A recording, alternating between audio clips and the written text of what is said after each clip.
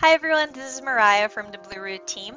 In today's video, I am going to be showing you how to use Zoho Meetings for a webinar. More specifically, I'm going to be showing how to create a webinar, being it recurring or regular, step by step through the process. I'm also going to be showing how to share a webinar recording, both automatically or if you want to use that somewhere else. I am also going to be showing some analytics, how to access them, and give some examples on why you would want to use that. Same thing on source tracking, on how to access that and why that is important or why you would like to use that. As always, please like, comment, subscribe.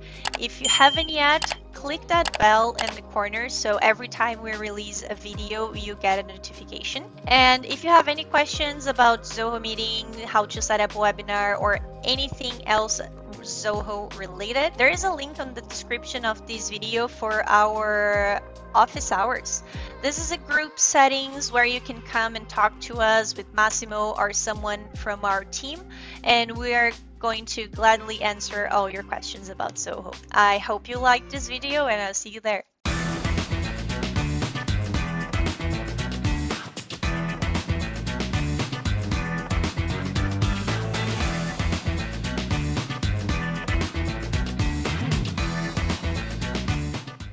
So let's get started. To get to this page, we're going to go to meeting.zoho.com. Once you are in this page, you see that there are a couple different tabs in here. We're going through the ones related to webinars in a second. To start a webinar, you're simply going to click on schedule. You're going to put your webinar title here. For this example, I'm going to put YouTube webinar. Description, you can add any text you want in here, and that will be your description. Here you can select date, time, and how long the webinar is going to be. If this is a recurring webinar, you will click on this tag box here, select recurring webinar, and to do the settings you can select daily, weekly, monthly, or even custom. So if you have specific dates that you know you're going to do your webinar, you can just come in here and add all those dates. And you can also select in which time zone. So for example, if I am adding a webinar for a client or for someone that it's in a different time zone, I can put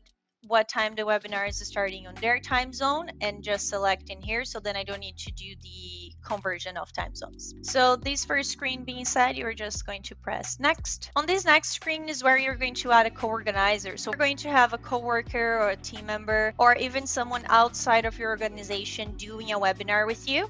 You can click in add co-organizer and add them. For this example, I'm just going to add our sales, and they're going to receive an email and then they can be a co-organizer here. And once you have added everyone that you want in your co-organizer section, you can press next. So here's where you set up who can come to your webinar.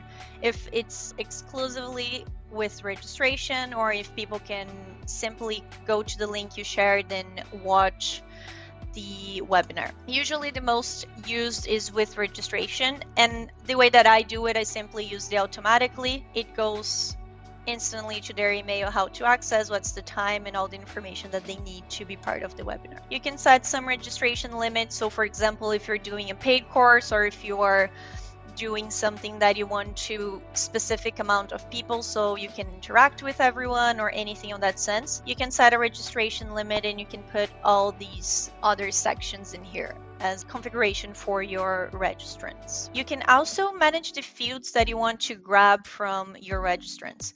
Usually we just do first name, last name, and email address, but if is there any other information that is relevant to your business, you can come here and select from predefined fields or add custom fields, and then you just hit save.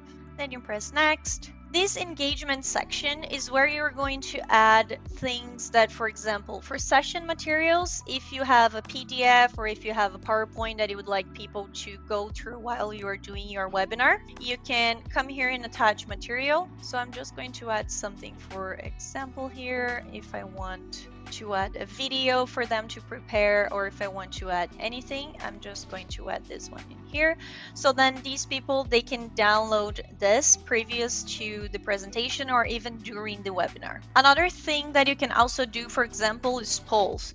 So if during your webinar you want to gather some type of data, or you want to simply make sure that people are watching or they can see your screen, you can come here and add a poll and can you see my screen? And you can put yes or no, or you can put multiple choice or even a star rating. So by the end of the webinar, if you want to ask people to rate your webinar, you can come here in star rating and tell them how many stars, and if you want to label, you can also give name to the scales. And then you press next. So here in this section, you can customize which emails are going to be sent to the people that registered to the webinar, that are attending, and the ones that weren't able to attend the webinar. A cool feature here is, for example, let's say that I am setting up this webinar, but I'm not really going to be there, or we have a specific department in the company that is set to respond to any questions, concerns, requests. I can, if they have an account active in Zoho Meeting, I can just click on manage and select which email they are going to reply to. So the emails that you can set up automatically are the registration email that contains all the information. You can set up how many reminders you want to send, so you can set up to 3, and you can set which layout you want to use. But also, if you want to update, instead of 15 minutes before, I want to send it a day before, you can select from all these options over here. After the webinar, you can send a thank you email and a follow-up email. That meaning, I'm going to show you here. So the follow-up email is thank you for joining the webinar and just information. And the follow-up email, it looks like this if someone wasn't able to attend your webinar. And then you can select which ones by clicking and selecting the box. Once you have finished the settings, you just press next. And here are the preferences for your webinar. So for example, you can allow people to ask questions during the webinar, and you can also choose if you want to allow them, for example, to ask anonymous questions, or if mandatory, they have to identify themselves. Another settings in here are about the recording, if you want to do it automatically, if you want to record your webcam along with your video feed. That means if you were sharing your screen, do you want it to simply share the screen, or do you want to share yourself and the screen when you have the recording? Another things here would be, this one I personally think it's related to privacy. So do you want everyone to know who's in the webinar, or do you want that list to be displayed only for you and your co-organizer? Another option is you can select emoji reaction. So there sometimes you can put thumbs up or clapping or any type of regular emojis that are already set up. And a really cool thing that I personally do when I am setting up a webinar is post-webinar redirection. That means that once your webinar is ended, instead of simply showing that thanks for joining the webinar, this session has been ended, they automatically go to the link that you type in here. So let's say you have a website, or it was a specific webinar for sales or for anything, you can redirect people to that landing page or to the desired website that you want. And you can type here, in this case I'm going to put blueroot.ca and save. So once the webinar ends, people automatically go to our website. Then you hit next. This is the last part of scheduling and doing the settings of the webinar, is where you get the webinar ID, the general registration link, and you can invite people in here. A really cool thing that I personally do as someone from the marketing department is source tracking. What that means is, let's say that I am sharing my webinar on social media, on newsletter, and our website, and I want to know, where are people coming from? Are they coming from Facebook? Are they coming from LinkedIn? Are they coming from our newsletter? I can create a different source for different things. So for example, campaigns will be the one that I'm going to use for our newsletter on Zoho Campaigns. And just to show you how the source tracking works in real life, I'm going to get a past webinar that we had here. So if you click in this, you will be able to see the information in the bottom here, so you can see how many people clicked on that link and how many people actually registered by using that link. And then you can use this information as it's appropriate for your business. When you are sharing your webinar, if you want to embed in your website, you can click on this symbol here and you're going to get the code, and you can select if you want a source code or if you want an iframe, and just put this into your blog or your website. So now that we already know how to set up regular or recurring webinar, you can see here that we have the post-webinar follow-ups. Something that you can do in this is set up to automatically send the recording. So you can come in here, click and edit, and you can simply come here. If you press the hashtag symbol, you can add the recording, so automatically people are going to already receive the recording of your webinar. And I'm just going to discard this and go back. But another way to find the recording of your webinar, if you go here on the left side, you're going to see this menu and you click in recordings. You can actually have access to all the webinars that you have done in the past. And through that, you can simply click on share and you're going to select which settings you want. So you want to share specifically with people that were in the webinar as a co-host or only the admin. You want everyone in the organization if you share the link. You want anyone that has a link can have it. You can also select if you want to allow people to download your recording or not.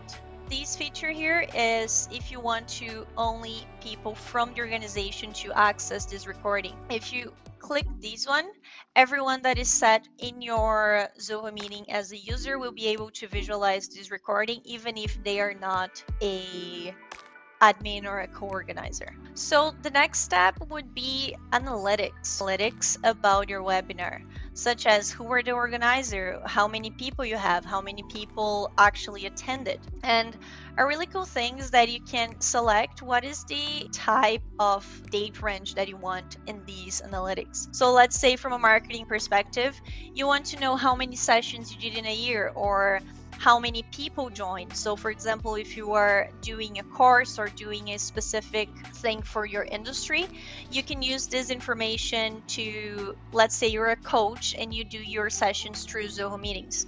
You can use this information to say, these are how many people I have helped in the last year, or these are how many people I have been supporting in the last year. And you can tell how many sessions you did, what is the average sessions per day. So let's say you do multiple sessions per day, multiple webinars. You can see how many times in average per day you got, the duration, and how many people joined. And then here you just have individual information, and you can also export in case that's something that is useful for your business. And when it comes the time for you to start your webinar, you are going to come to webinars, upcoming, and click on start. From a presenter point of view, this is what it will look like. You can set up your information, click on proceed, and once you're joining, this is going to be your screen. You can see, you can set up a background. You can, if people were asking questions, this is where they're going to be showing.